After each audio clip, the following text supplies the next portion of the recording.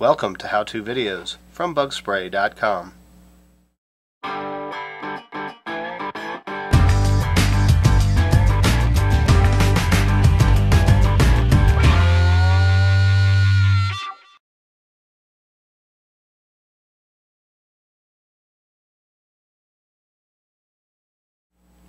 We recently had a customer bring in this doll that had been sitting in their bedroom on a dresser for several years. They brought it in because obviously it's infested with some sort of bug. After closer examination using a microscope, we were able to identify that the pest that's destroying this doll is a cigarette beetle. Now, the actual beetles that you see crawling around on the doll at the moment aren't the ones that actually cause the damage. It's the larval stage. But these beetles are now exiting, and they're going to mate and lay eggs somewhere else, possibly infesting other areas of the house.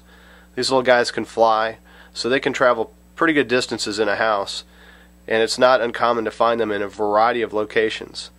I've found them in pretty much any type of stored product in the house. Examples of that would be cornmeal, flour, rice, raisins, spices, tea. Just about any type of food that's stored for long periods of time. Cake mixes, cereal, stovetop stuffing, all kinds of different products. Amazingly, they'll often be in products that have never even been opened. So many times people will say, well, I haven't even opened this. How'd they get in? They may have come in it, or they may have pierced a small hole and found their way in. Either way, the product's infested. Just a couple little facts about the cigarette beetle. The female lays about 30 to 40 eggs over a period of several weeks in a suitable food product. The eggs hatch within 6 to 10 days, and the larvae begin crawling throughout the food source, feeding at their leisure. The larvae avoid light and take about 5 to 10 weeks before pupating. The entire life cycle takes up to 90 days to complete, and as many as 6 overlapping generations can occur each year.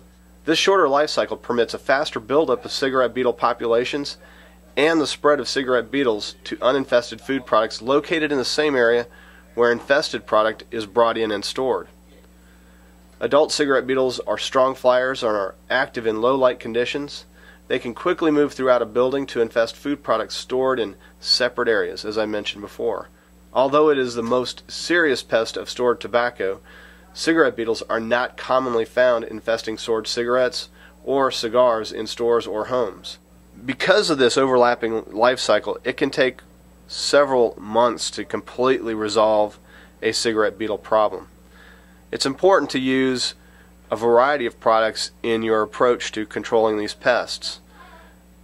Products such as Gentrol as a growth regulator to stop the life cycle, permethrin, Bagon aerosol, and several others that we list in our article. So if you find yourself in the same situation as this customer, do not take a lackadaisical approach to this. These things are invasive and they're hard to get rid of, even using the best products.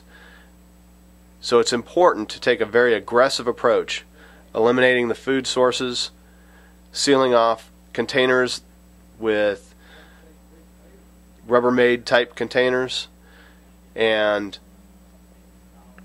getting rid of anything that's infested. In addition, a really good thorough treatment. Thank you for watching this how-to video from bugspray.com.